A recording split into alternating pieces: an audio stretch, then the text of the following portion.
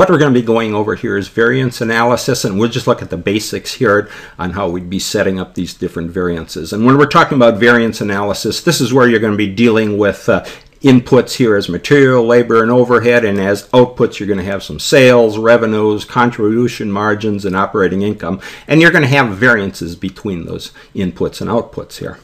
Okay, so what you have to do here at variance analysis, this is where you're really comparing your actual results for the period here versus the budgeted performance that you set up for the period. So the first thing you have to do is you're going to have to set up some static budget amount or some standard amount here, and that you would do at the beginning of the period, and that's simply taking some budgeted quantity of input here times some budgeted price. So that's going to give you your standard amount or your static budgeted amount for your different inputs. Okay, so you've done that at the beginning of the period. Now at the end of the period, now this is when you know your actual results here. So that you would know the actual quantity inputs you had times the actual prices. That gives you your actual results. So now you know at the end of the period your actual amounts here. At the beginning of the period you know your static amounts or your standard amounts here. Now you can determine the flexible amount here, or what they call the flexible budget here. So with the flexible budget, you just take your actual quantities here from your actual results, and you take it times the budgeted price.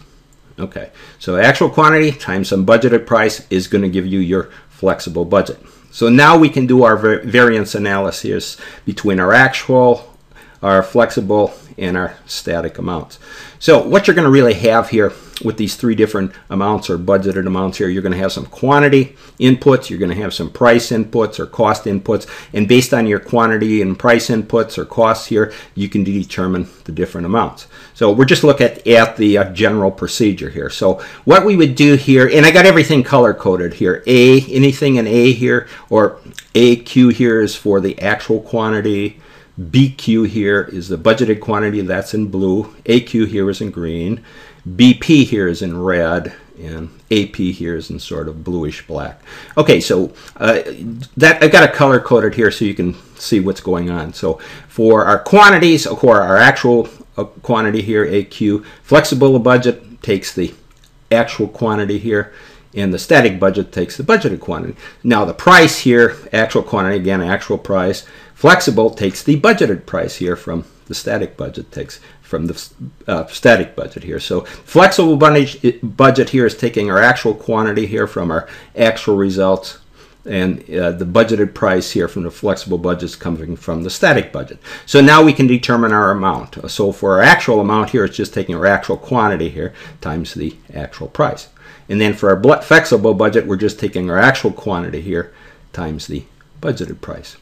And then for a static budget, again, just taking our budgeted quantity times some budgeted price. So now this is where our general variances come into play. What we want to do is just make a comparison here again between our actual, flexible, and static amounts. So when we're talking about price or rate variances here, that's really between your actual and flexible budgets here. And you're going to see here, because when you're talking price or rate, that's based on the different. First off, let's look at how we'd factor this out. So you take your amount here, and you'd be comparing your actual amount here versus your flexible amount here. So just looking at your simple equation here, you can factor out the AQ, or the actual quantity here in green. You can factor that out here. So what you're looking at, really the difference is the actual price here. Comparing your actual price here with your budgeted price here. So that's between your actual and flexible budget, and they call it a rate or price or rate variance here because you're dealing with prices or different rates here. So the actual price, difference between your actual price and your budgeted price times the actual quantity, and you can see we factored that out here from our different amounts. Okay, so that takes care of our price or cost difference here. So that's always going to be a price or rate or cost difference here, the difference between the actual and flexible amounts here.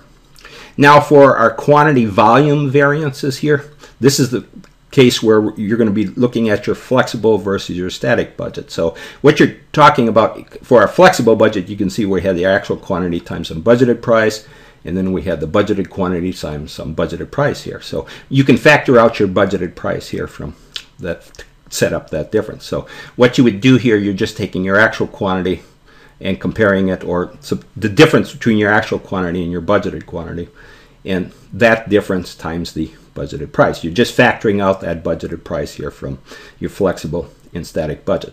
So when you're talking about the actual quantity, difference between the actual quantity and budget quantity, you're really talking about either call it a volume, efficiency, or some quantity difference here. So that the quantity difference, that volume efficiency, is between the flexible and your static budget. And you can see just how we factored those out here. So rate, price, rate, and variances here are between based on the price or some rate here between the actual and flexible amount. And then quantity, volume variances, or what they call efficiency variances, are based on the difference between your quantities here, the actual quantity versus your budgeted quantity here in your flexible and static amounts. Okay, so that's the general procedure that we'd be using here. And just a note here in our color coding, the green AQ standard for our actual quantity, BQ here in blue standard for our budgeted quantity, and AP here in sort of black standard for our actual price, and BP here in red standard for our budgeted price. And then when we're talking about those inputs for our variances, would be like material, labor, and overhead, and our outputs would have been our sales, our revenues, contribution margins, and operating income, and so forth, when we did our different variance analysis here. Okay, so this is just the general procedure here. And just to make a note here, when we did this factoring, we had set up our different amounts here, some actual quantity times, or some quantity here times some price, and the difference between those quantities and prices here, the price came in, the difference between your actual and flexible amount here for those price or rate differences, and then those quantity or volume differences, and also efficiency differences came between your flexible and static amounts. And you can see how we factored those out of the equation. Okay, so that's pretty much how you handle these variance analysis here, and you'd have to go through that here for different materials, labor, overheads, and you can look at it in terms of sales, revenues, and so forth.